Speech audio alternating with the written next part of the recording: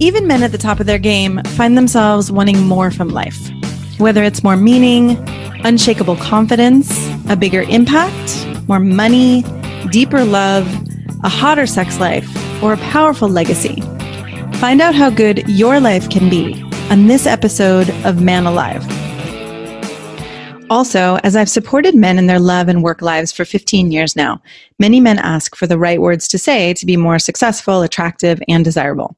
But I found it's not so simple as giving scripts or lines because every man is different. So giving words or scripts would be like giving a tall, thin man a shorter, wider man's pants, or vice versa. The words have to make sense for you and your personality, and there's so much happening beneath the surface that people are responding to. If you're interested in how to become a better lover and leader in your own unique way, go to shanajamescoaching.com/quiz, or you can text ALIVE to 44144. It only takes a couple minutes and you'll start to get an idea of how you can be both more respected and desired. After you fill it out, we can schedule a time to review your quiz and talk about your specific challenges and desires. So again, go to either shanajamescoaching.com/quiz or text ALIVE to 44144. That's ALIVE to 44144. Enjoy this episode of Man Alive. Hello and welcome to this episode of Man Alive. I'm excited to be here today to talk about rebuilding trust. So one of the things that we know for sure about relationships is that conflict happens, disagreements happen, sometimes even betrayal happens. And it's not about necessarily avoiding any of those things, but how do we repair and how do we rebuild, especially trust, when it's been broken. And I have an amazing woman here with us today, Ashlynn Mitchell. Ashlynn, welcome. Hi, thank you. Happy to be here. And yeah, Ashlynn has been through the experience of being betrayed and the healing that has come of this in her own relationship has caused her to start a podcast with her husband and another therapist called The Betrayed, The Addicted, and The Expert.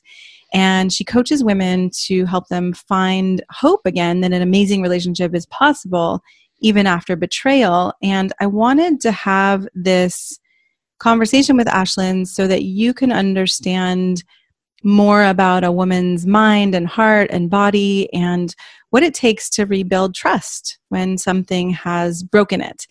And, you know, as I think about that, trust can be broken in so many different ways.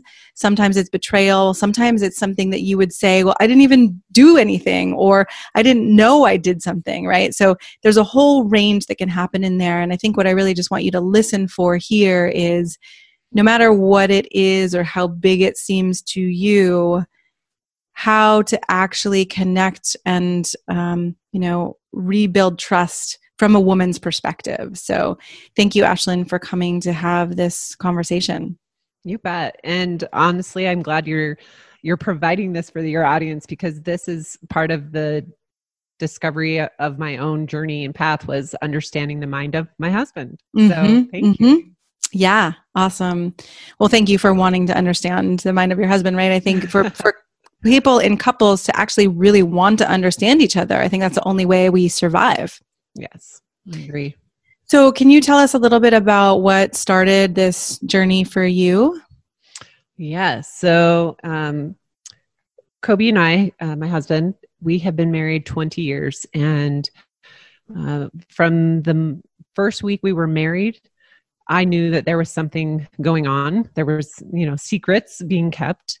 And I never said anything. It was just an immediate disconnect.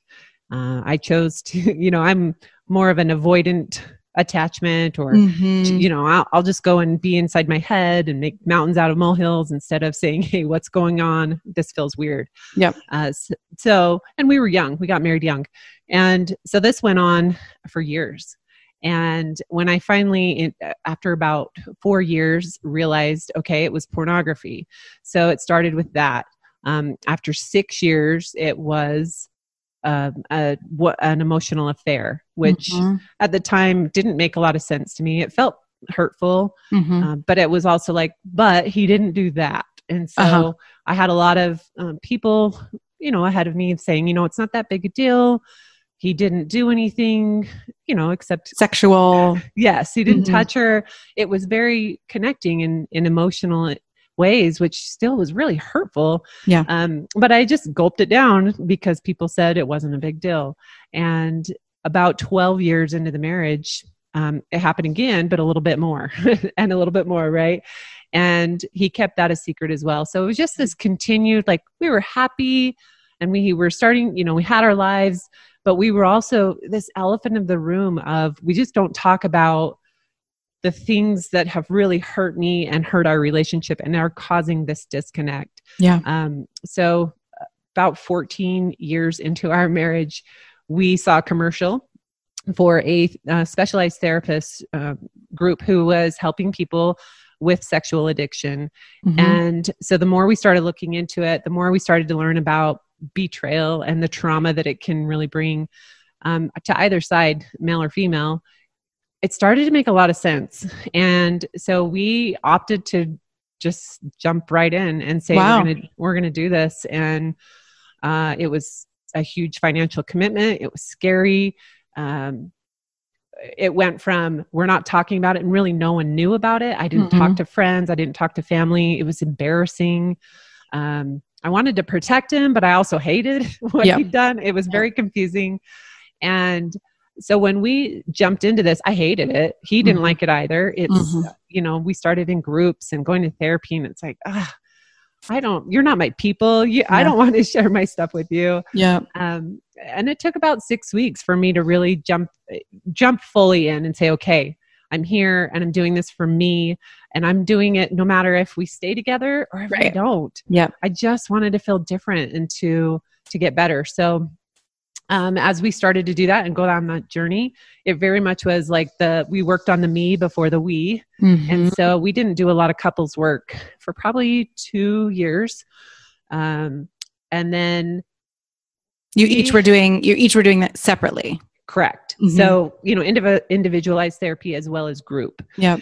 And other growth mindset type things, skills for communication and stuff. So as we got to that place where we thought we never could be, we passed hope and now we're living in what we thought could never be.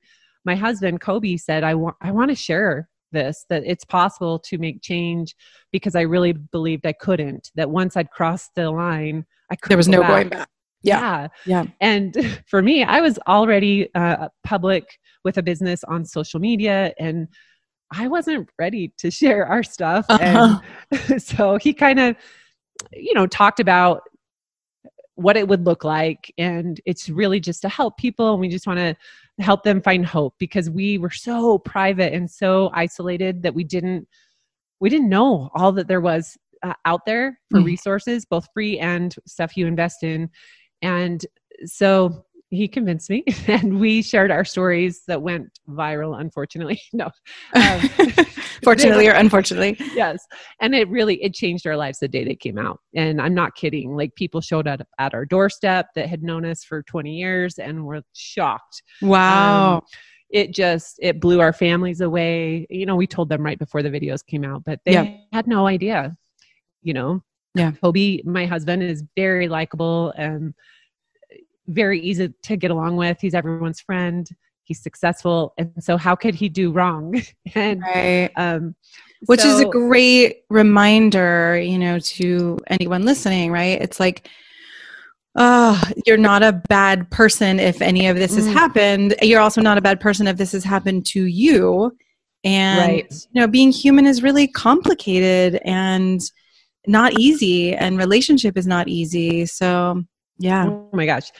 Amen to all that. And, I was the girl who said, if my husband ever cheated on me, I'd be gone. Yeah. And when it came down to it, it's not so black and white. No. And I ate my words. And, as we started to rebuild trust, I saw there's way more good in you than bad. And I'm in this. I'm willing to do this together. And that's what we've done. So we started our podcast 3 years ago with not our therapist, but a therapist. Different therapist.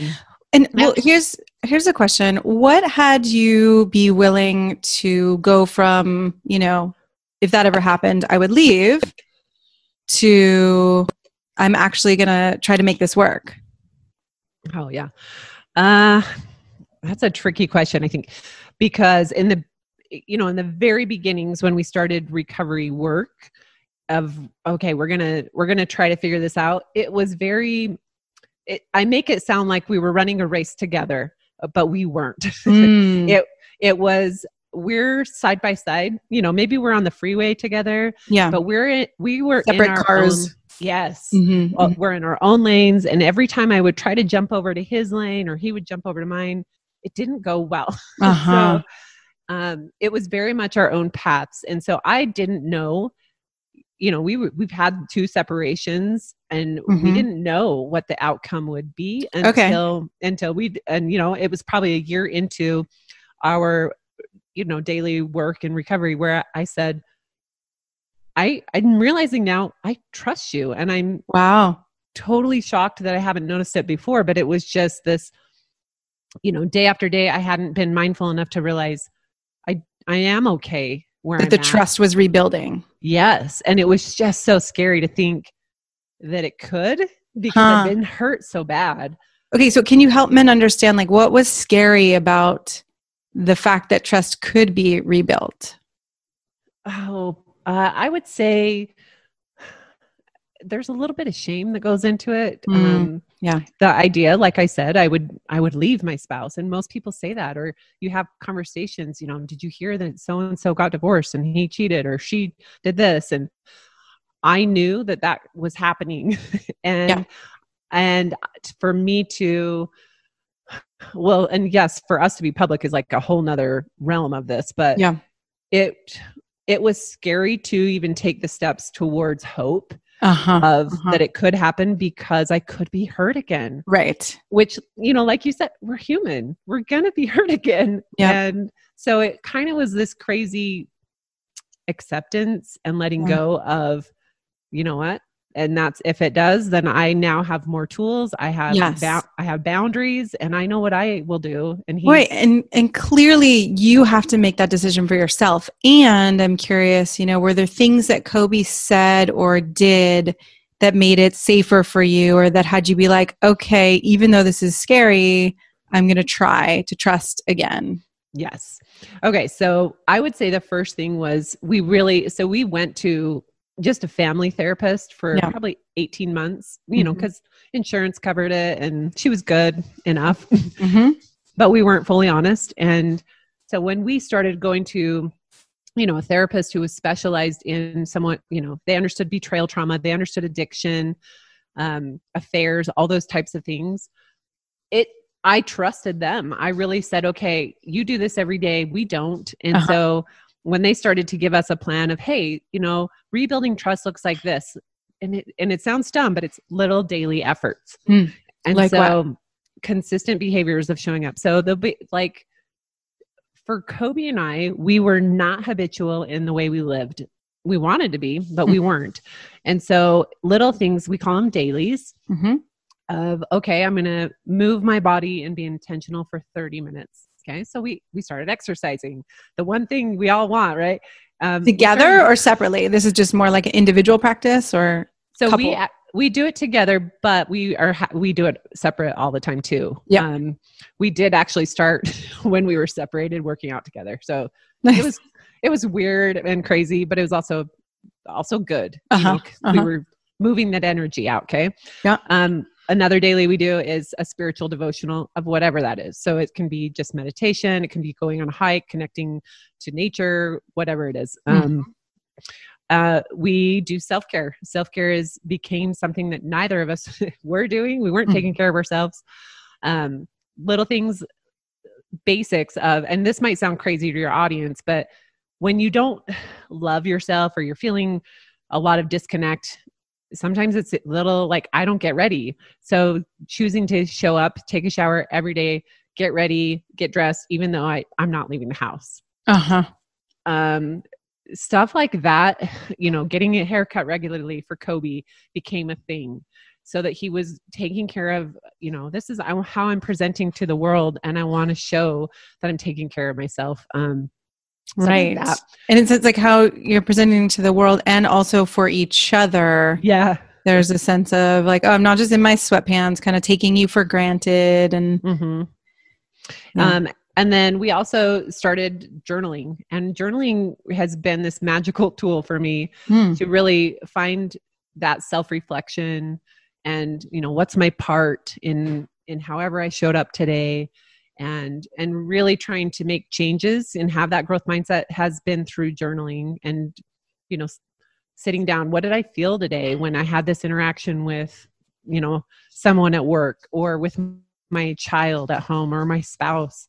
And then talking about those things with myself, with journal prompts and things, so that I don't go and show up in all my emotion with my spouse.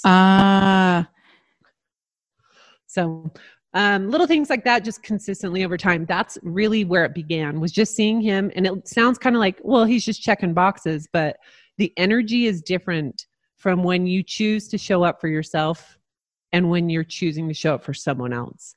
So that's so interesting. Wait, okay. So now you're saying that because some of these practices are actually definitely showing up for yourself.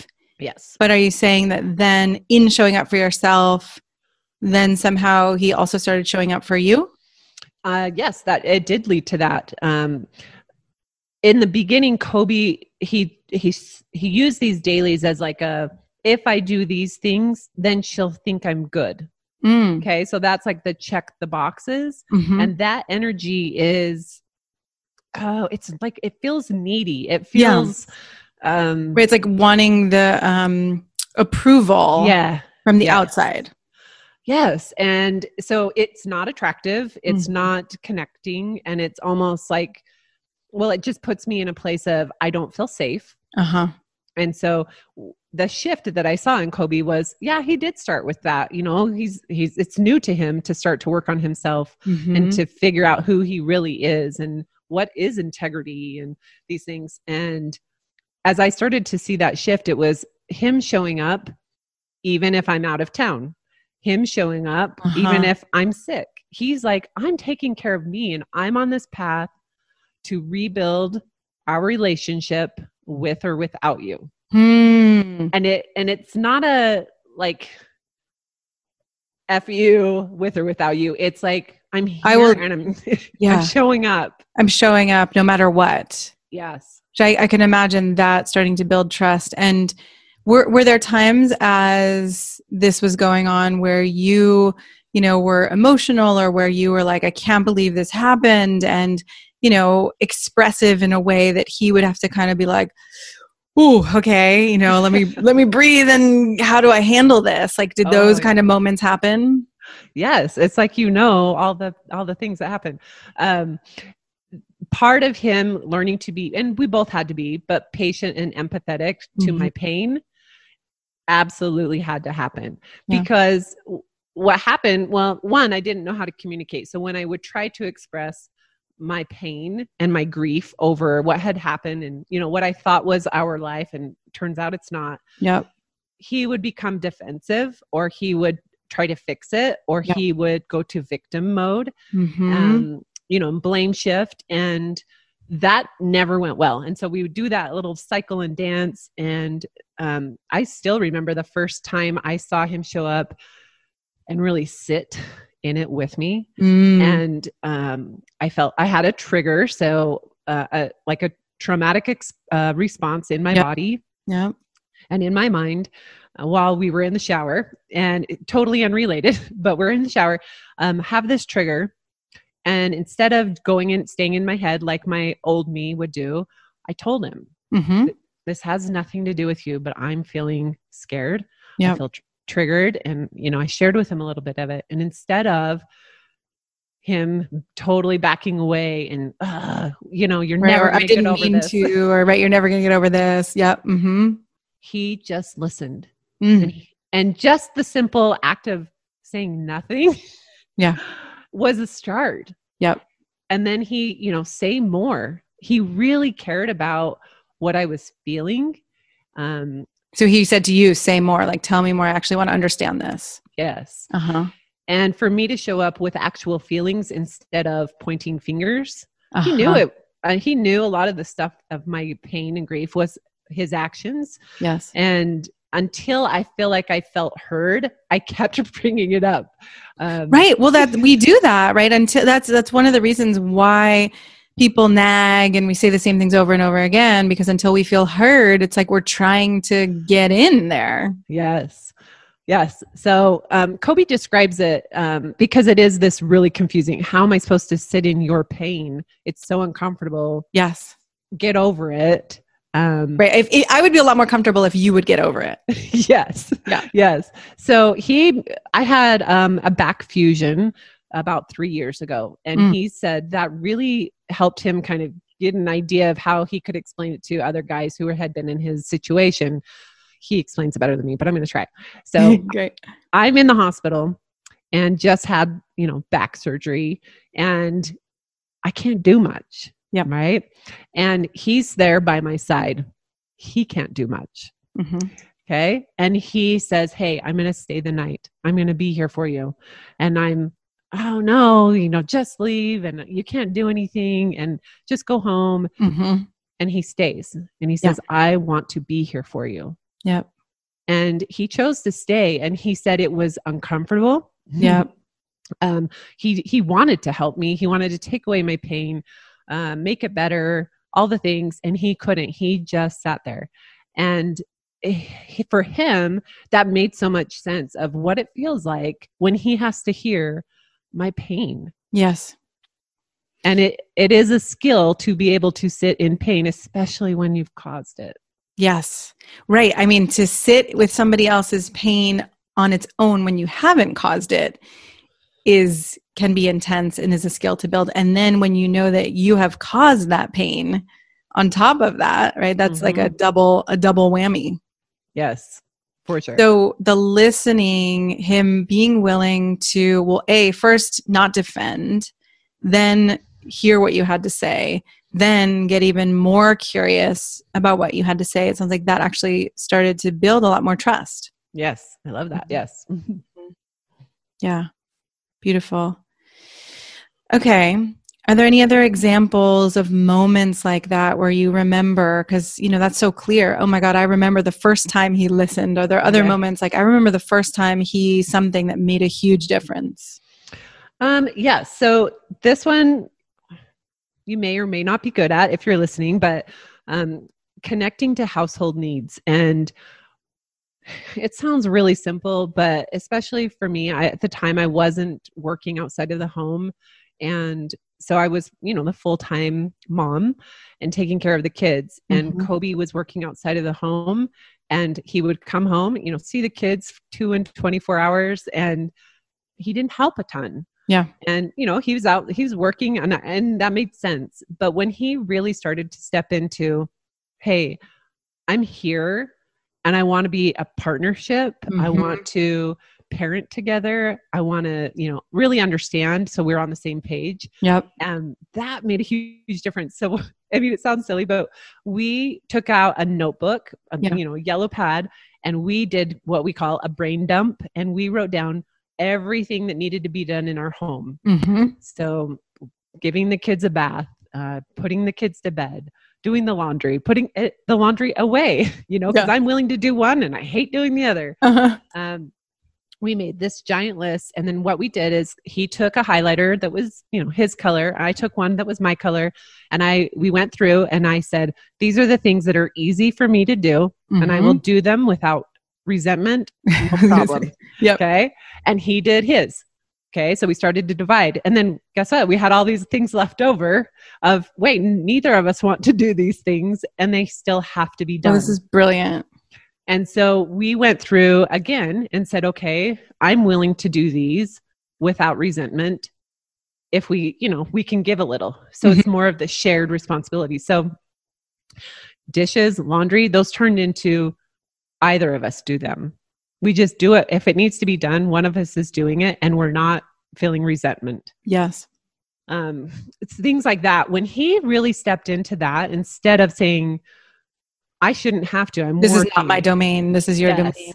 Yeah. It was like he became, because he I wouldn't say he was selfish, but he was selfish, right? Because Yeah. the way he'd shown up for me in our marriage was selfish. Yeah. And so when he started to see me and to see my children, that's when I started to see like, okay, he's here with us. You know, he's not sitting on his phone on the couch when he gets home from work. He's saying, "Hey, I'm here. Let's make dinner together." It is amazing how much my heart and body can melt when those things happen, you know, with someone else doing them. I mean, my partner doesn't live in my house, so it's interesting. Like one morning I remember I came down to the kitchen and I had done this myself, but I'd cleaned the sink the night before, so there was no dishes, and I came downstairs and I left him this message, and I was like, you know, I just realized, like, if you ever want to help me relax, like, take the dishes and do whatever is in the sink, because I cannot believe how relaxed and excited I feel myself this morning, even though I did it myself, right? Oh, wow. It's like there's this way that I wouldn't think that men would understand that it goes to our hearts when we're helped with some of these tasks that have traditionally fallen on us. Mm-hmm. But it's amazing to see, you know, that was happening for you too. I love that. And I love that you figured out what felt good and what you need, and then you asked for it. Right. So. I mean, that is part of it too. And I think Yes. sometimes women or whoever's been betrayed can still be in that place of blaming, shaming, attacking. And, you know, I commend you so much for being willing to say,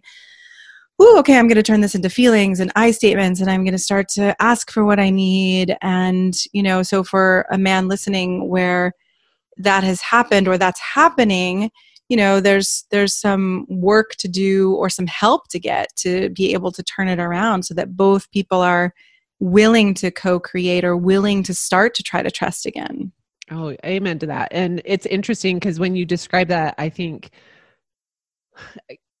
I didn't feel like I had a voice for a lot of our marriage. And yet I would yell, I would name call, I would bring up the past. You know, Kobe would say, "You're like a Tommy gun when you come at me." It's just like you bring up everything all at once. Yes. Because I wanted to be heard. Yes. And I didn't have boundaries. I didn't understand what I needed.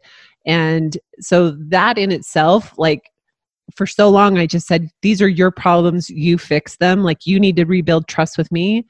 It's all on you. Yeah. But it was like, oh, I see my part. And we actually, even if you do get better and you say, I'm sober and look what I'm doing and all these things, if I do nothing, we still won't have a good relationship because we wouldn't have learned how to communicate or have rules of engagement or, you know, figure out all these other little things that were broken as well. Do you guys have rules of engagement? We do. Can you say a little bit about that? That's exciting. Yeah, that was actually one of the beginning things too, because like I said, we were just very unskilled in our relationship. So little things, I said, I'm a name caller. I was. I haven't done it for years. It feels really good. Awesome. But that's one. Like rule number 1, no name calling. No name calling. Mm-hmm. Rule number 2, stick to one topic.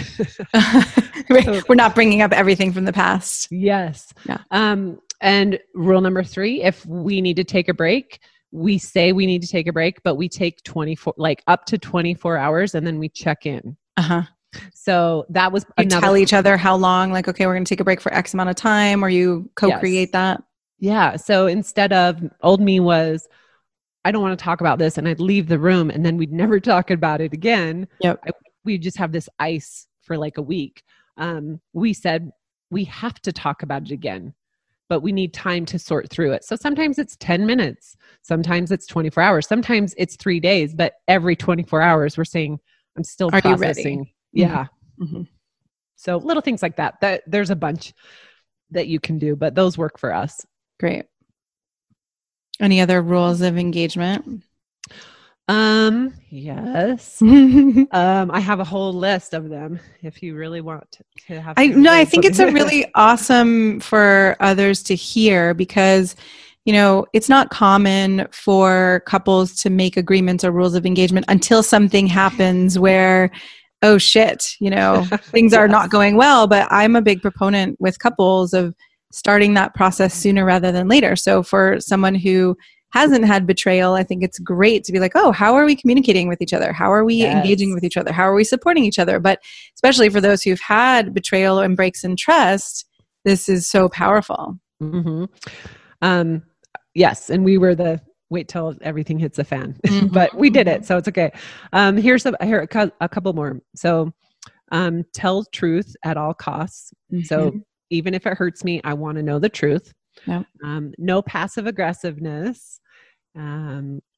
Just listen if you're being asked to listen. So we do a lot of reflective listening, or I'm just the listener and you're just the speaker kind of thing. That works really well when you want to be heard or understand. Okay. Focusing on self. So no finger pointing. So, like you were saying, using I statements, using the feeling will. We are no hitting, threatening, or throwing things. If you take time out and need to leave, it's sharing where you're going and when you'll be back. Talking directly to one another, not through other people. So that would happen like through children, sometimes parents through children, like passive aggressively say things like, tell your mother that, Yes. blah, blah, blah. So none of that.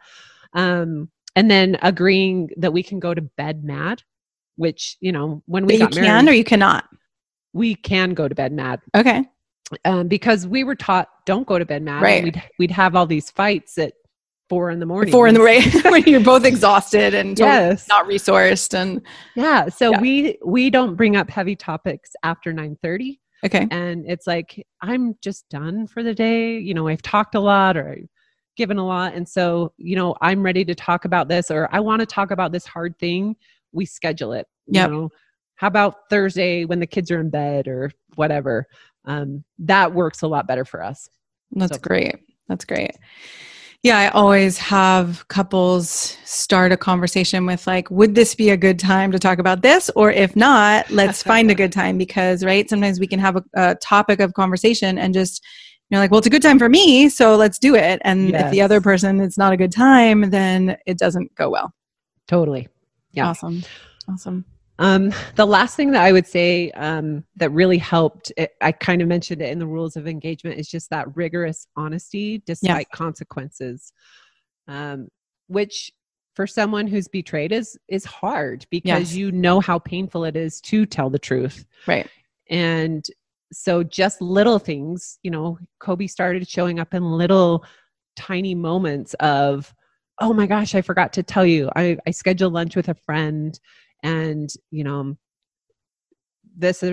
we're going to lunch and it's going to have these 2 girls from work. And I just wanted you to know, and it's not a big deal. We're talking about work, whatever, things like that, where it's for someone who's been betrayed, it could be very triggering for me to find out later, last minute or later. Yeah. Yes. And so just, what, I may not need to know all the things. I don't need to know every thought and plan he has for his day, but I need to know the things that matter.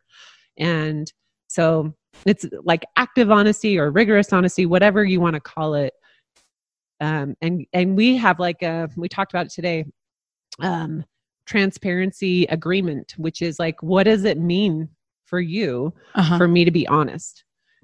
Because it's different for everyone. Interesting. Like what that means, like honesty is, for one person, it's saying everything. For another person, it's. And for someone who's been betrayed, saying, no healthy relationship, we should be like, and then I did this, and then I thought this, and, that's just mothering or caretaking. It's weird. Yes. But there is instances throughout your day that are worth sharing with your partner of just like, hey, this is me being totally open and totally honest, So Kobe and I do little things like, hey, if he's going to text one of our mutual friends, girlfriends, or a neighbor that's a girl, he just includes me. So it's not weird. He doesn't want to put himself in a situation where it looks like he's trying to hide something or engage. Yes. Yeah. Awesome.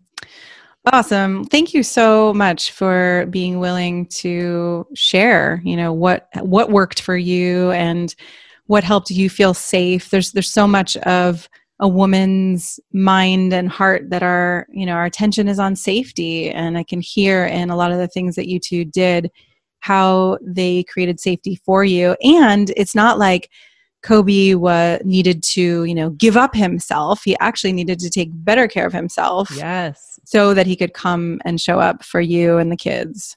Absolutely. Yes, that discovery of self, it happened to us both. And it was really beautiful to see him, take that on as well. So awesome. Yeah. Is there any last thing you want to leave men with on this topic? Just if you're feeling that, I want to heal this, maybe your partner is not interested in doing any work. Just the idea of, at least start with or without your partner. There's so many different resources out there to move forward through this, and so that it isn't an ongoing issue. I heard the once a cheater, always a cheater, and I think that can be true if you do nothing.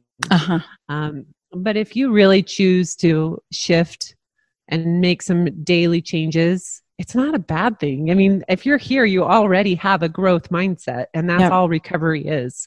It's just being willing to be uncomfortable and grow. Awesome. So, thank you so much. Yeah, you bet. I did want to mention just our podcasting group. Please. We do have we have a men's addiction course coming out soon, just releasing in about 2 months. But we do have a couples course that is healing from the shattered trust to thriving intimacy. And it just walks you through the different steps and layers of what recovery can look like for both parties. And we've had people do it separately. We've had people do it together. And then we have people do it 3 or 4 times. So awesome. That's available over on our website, and it's just beyond-enough.com. Just beyond-enough.com. Yep. Awesome. Thank you. And definitely go check out The Betrayed, The Addicted, and The Expert. We've had a couple great episodes together, and you've had other, really powerful guests and experts. So go check out their podcast as well. And thanks so much for being here today. Thank you. I'm so glad you joined us for today's episode of Man Alive. I hope you enjoyed our conversation and it gave you something to consider and explore in your life. If you like what you heard, I'd be so grateful for you to subscribe and write a quick review that helps men like you find us. And again, head over to ShaynaJamesCoaching.com/quiz or text the word ALIVE, ALIVE, to 44144 to get a sense of how you can become a better lover and leader. You'll start to see how you can be both more respected and desired in your unique and genuine way. If you don't feel as confident or as excited about life or love as you'd like to be, this quiz is a really great starting point and will guide you toward a more passionate love life and a more inspiring and successful career. So again, text ALIVE, ALIVE, to 44144 or head over to ShaynaJamesCoaching.com/quiz. Join us each week for a new episode of Man Alive.